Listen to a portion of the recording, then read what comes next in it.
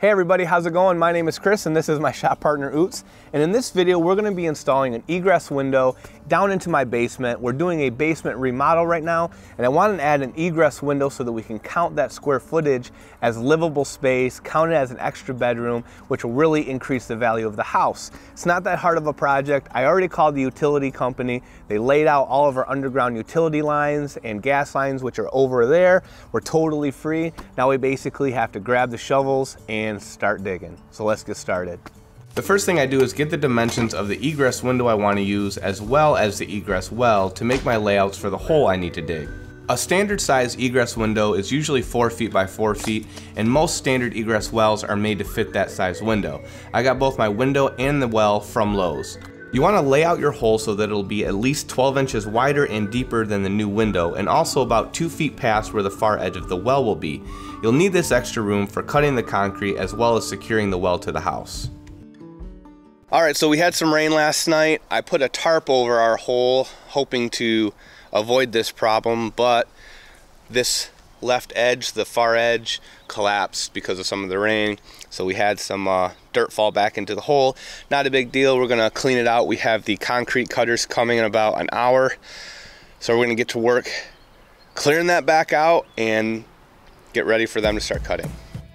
Now you can rent a concrete cutter, but if you've ever used one in the past, you know they're pretty scary and definitely require some skill. And unless you're experienced, you probably don't want to try hand cutting a giant hole in the side of your house.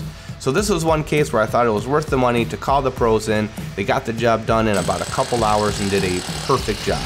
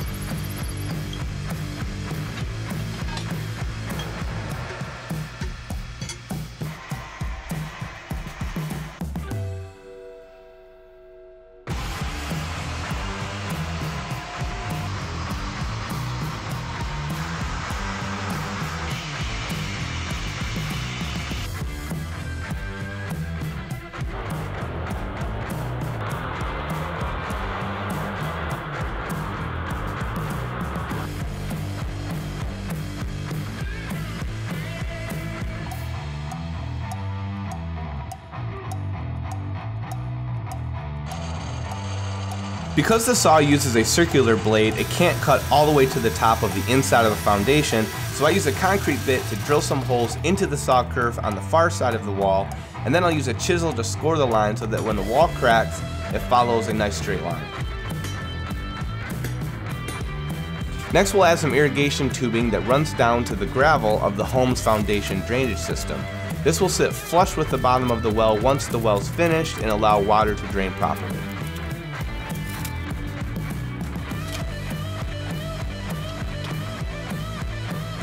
Now we just need to remove the cut concrete, and there's no easy way to do this but to just break it up with the sledge.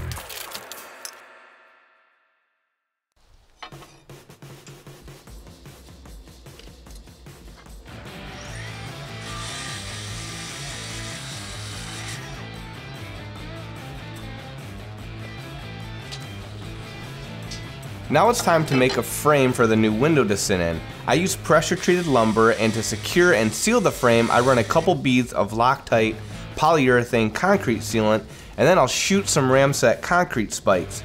Now ramsets use a 22 blank to literally shoot an aluminum nail into the concrete. And depending on the hardness and thickness of the concrete, you may need to drill a pilot hole so that the nail can penetrate enough. This is my first time using ram sets and I really like them.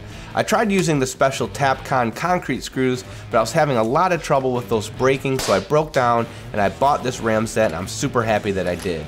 Also, it's much cheaper than buying a hammer drill meant for drilling concrete if you don't have one of those. I'll leave a link to that down in the description, and if you're interested in the other tools that I use and recommend, I'll leave a link to my website where I've listed and provided links to all my favorites. And if you like this video and find it useful, please consider subscribing to the channel, and if you hit that bell icon, it'll notify you when I put out new videos. So thanks so much for that. Next, we add some exterior grade silicone caulk to the joint between the frame and the concrete, then add flashing over top of it to really seal up this window and prevent water from getting in.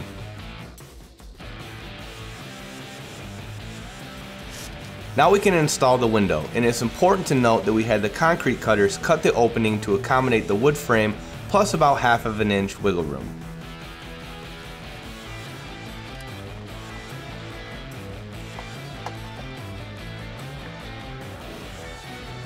Now with that 1/2 inch wiggle room, I can add shims to get the window plumb and square and then nail it to the frame using roofing nails.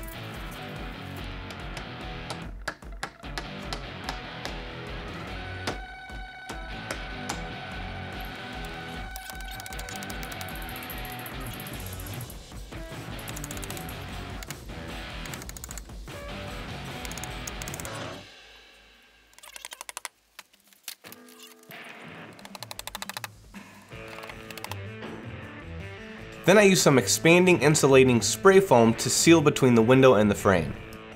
Back outside, I lay another bead of caulk and then brad nail some 1x3 polyurethane trim around the window. There's a channel that runs around the window that the trim will slide into and give it a nice finished look. Then as one last defense against moisture, we add a bead of caulk around the edge of the trim. Now we can attach the egress well to the foundation. I really like this Wellcraft system sold by Lowe's, as you can stack them to fit your size window. I only needed 2 of these modular pieces for my window well. And again, the ram set came in super handy.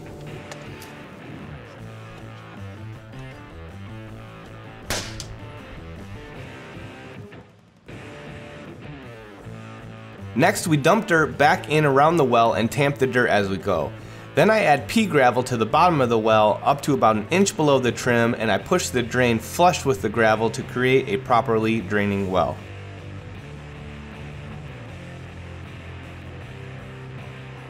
The final step is to add about 6 inches of topsoil around the well to create a slope to allow water to properly flow away from the window.